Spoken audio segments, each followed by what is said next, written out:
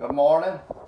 I'm Hoyt Tidwell. We're in Hoyt's kitchen, and I'm going to show you how to make crock pot turkey and dressing. We'll move over here and start the process.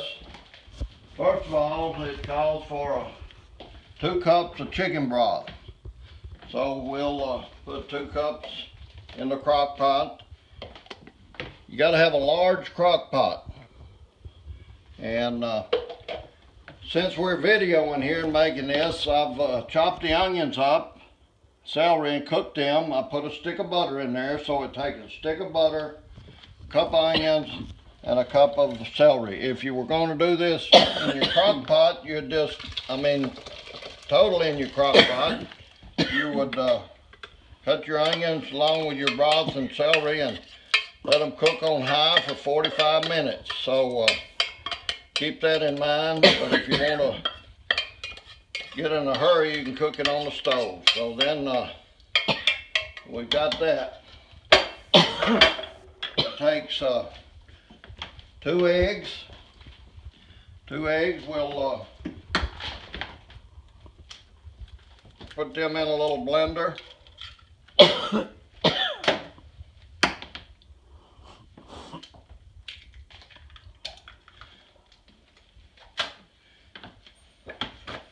Blend our eggs up.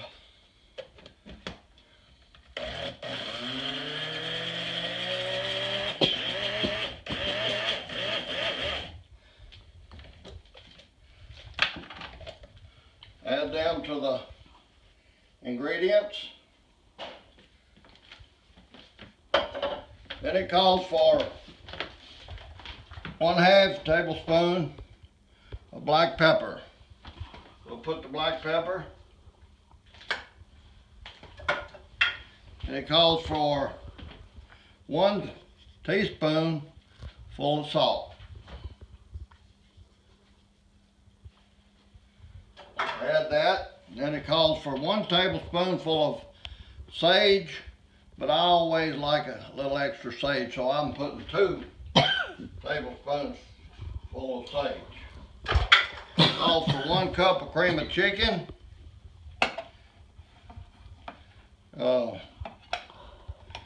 1 can of cream of mushroom.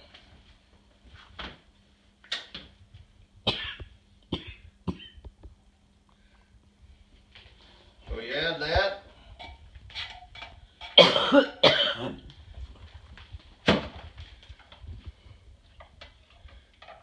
The other can. To make this come out easy, I poked a hole in the bottom with my ice pick, and it comes out a lot easier. Then we're ready to add the cornbread. You make your pound of cornbread. I've made a couple of pounds in advance, so this is a pound of cornbread. I've got it. My lovely wife, has chopped this up, and this is ready to go in the dressing. So we're gonna add this to our broth and soup and ingredients.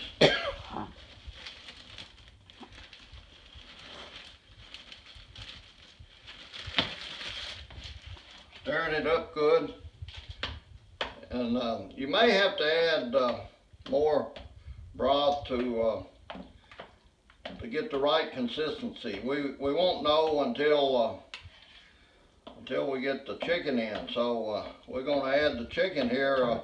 I'm sorry, this is turkey. This is the first time I made turkey in a while, so I was a little confused. I cooked the turkey last night. My wife picked this turkey off. You can see the turkey there. It's nice and brown, and she's picked 4 cups of turkey off to go in the dressing. So this is a good maybe 4.5 to 5 cups. So we're gonna add it to our dressing, and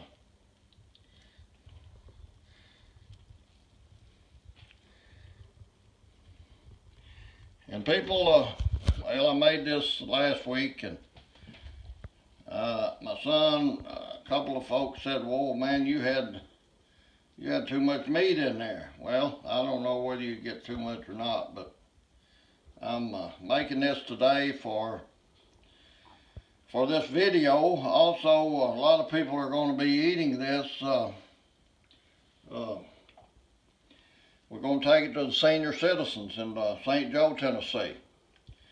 A lot of people will be enjoying this dressing. And here it is right before Thanksgiving, a week before, a week and a day. And maybe, I hope you folks can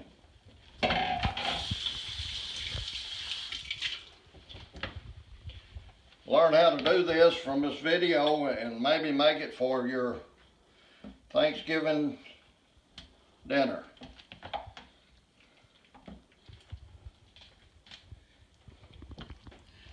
You mix this up, and it looks like it's going to be pretty good. You know, time that egg cooks, and you leave this in here for 3 to 4 hours on a medium heat, and you'll have some good dressing. So I hope all of you enjoy that and learn how to make it, and you can walk off and leave it and come back in 3 to 4 hours and you'll be ready to eat. Thank you. Why did you choose to put it in the crock pot?